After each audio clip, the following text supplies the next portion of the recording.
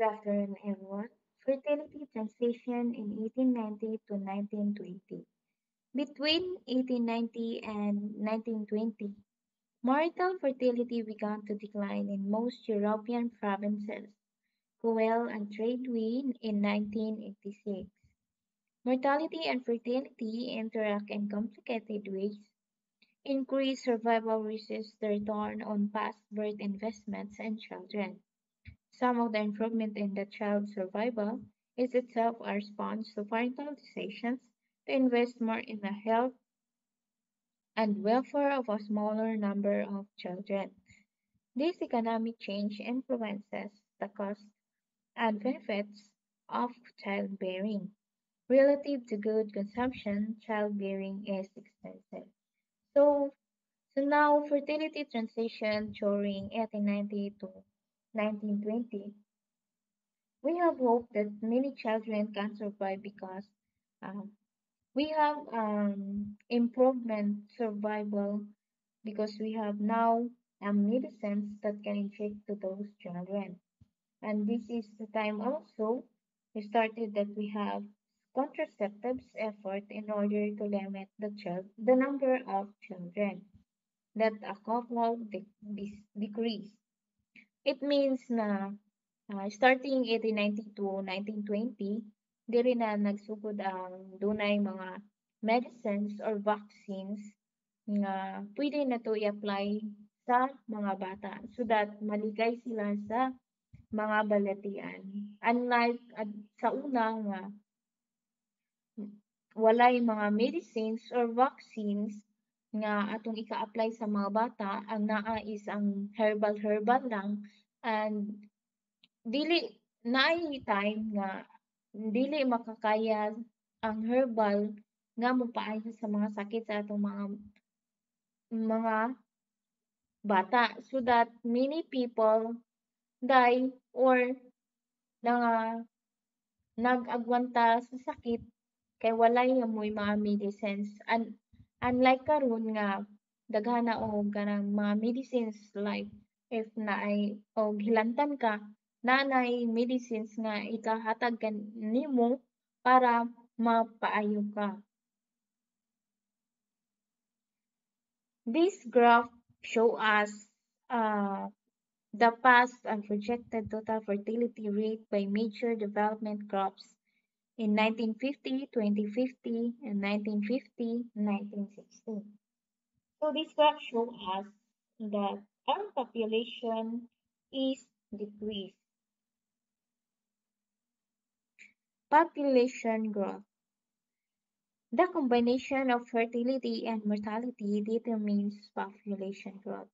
So it means na the combination kuno sa fertility and mortality uh, na, na nagdetermines sa atong population growth.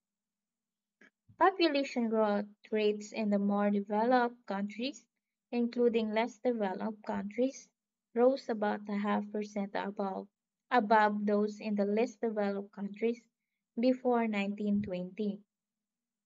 But after World War II, population growth surged in the less developed countries in the mid 1960s, then dropped instantaneously. So, um, our second graph show us the population growth rates in 1750 to 2150. This graph show us that the world population experienced a surge population growth starting 1800. But after World War II, it dropped due to many dying in the war. The global population share of the more developed countries ends to subside from its current 20% to only 14% in 2050 UN. Projections suggest that global population growth will be close to zero by about 2100. Shifts in age distribution. the last stage of demographic transition. It is gradual shifts in the age distribution of a population present both challenges and opportunities for sustainable development. The world's population has undergone profound changes as mortality and fertility levels have decreased around the world. This pair of changes, known together as the demographic transition, leads initially to rapid growth and a younger population, driven by an early reduction in child mortality. Moreover, a subsequently decline in fertility triggers population aging, which is further accentuated by reductions in adult mortality and the resulting increase in the number of persons who survive to older ages. The speed and timing of the demographic transition have varied greatly across the countries and regions.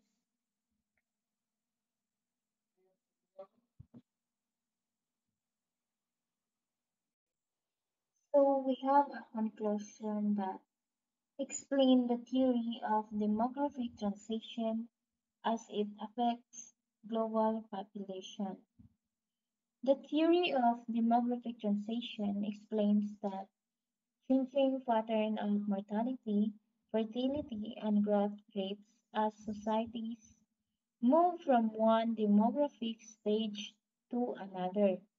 This pattern can then be used to predict future patterns that will enable humanity to prepare for the future, especially in alter allocating resources. So, my realization about this topic, global demography, it is the statistical study of human population and what population can do in our society or what is the usage of population. It is also studying of births, dates, etc., which results in illustrating the structure of human population. As I say, studying of births in our society, population is the biggest widespread that was because in every minute or seconds, our population will increase due to many women giving birth. And at the mo increase po ang population because um, as I said a while ago nga naa tayong mga medicines or vaccines nga pwede natong ikahatag sa mga bata para malikay sila sa mga sakit. So karon manggod nga panahon is daghan na tag na nga imbento nga mga tambal. Naa na tayong kanang makuhaan o kanang daang tambal in case og magkasakit ta um so that as I say that population will increase. At the same time, population is the one most important factors which helps to balance the environment.